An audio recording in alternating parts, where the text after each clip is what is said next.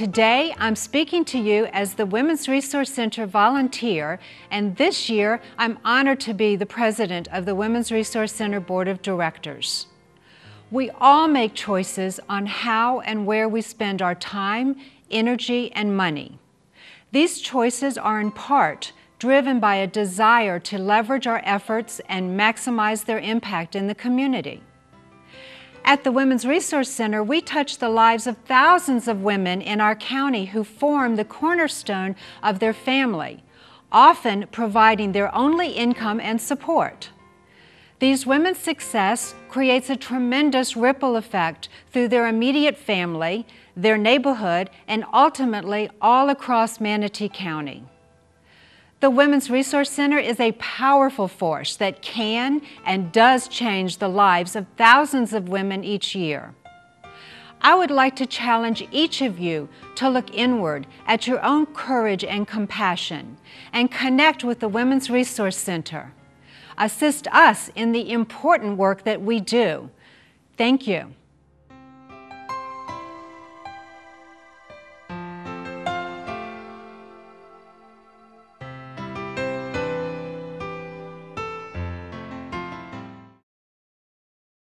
After 16 years of marriage, I was contemplating divorce.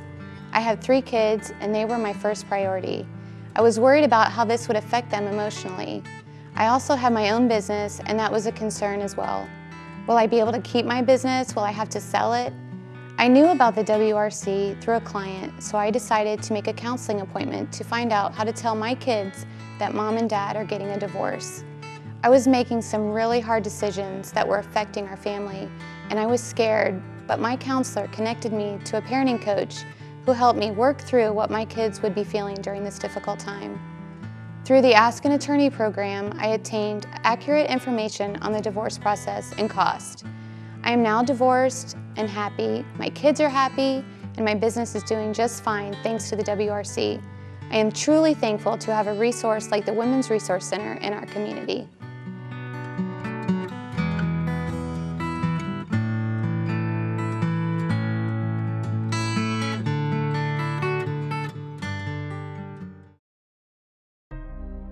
I've had to make a number of life changes recently. I'm a former business owner who ran a successful business for many years. I did marketing and web design that helped companies find their voice and market themselves successfully. When I had to close the business this year, I couldn't do the same thing for myself. Not only was I devastated, I was navigating hurdles I was unprepared for and scared to face. I haven't looked for a job in 30 years.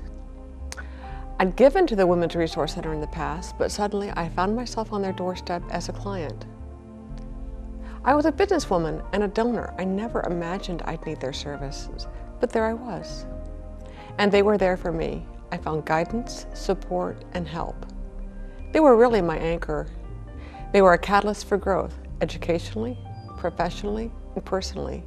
With their help, I have additional skills to hunt for jobs. I know how to interview effectively.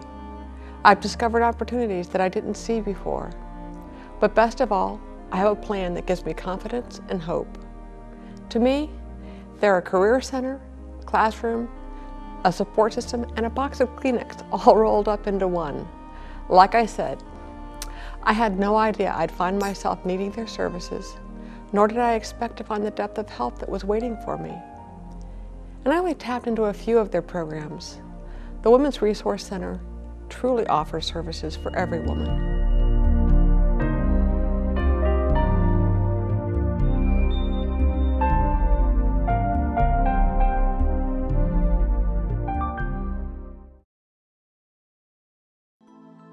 As a young, unemployed widow, I felt I had nowhere to turn.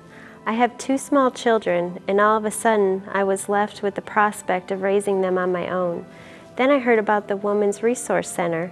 It is just amazing how many resources are available at the center. I took advantage of the career counseling, one-on-one mental health counseling, and parenting classes. When I started, I didn't even have a resume, and through my sessions with the employment coach, I got my resume together as well as a plan for my job search. Through an informational interview, I learned about Freedom Village. I have been employed for over a year, recently moved into a new home, and my daughters and I are moving on with our lives. Without the compassion and services I found at the Women's Resource Center, I don't know where I'd be today.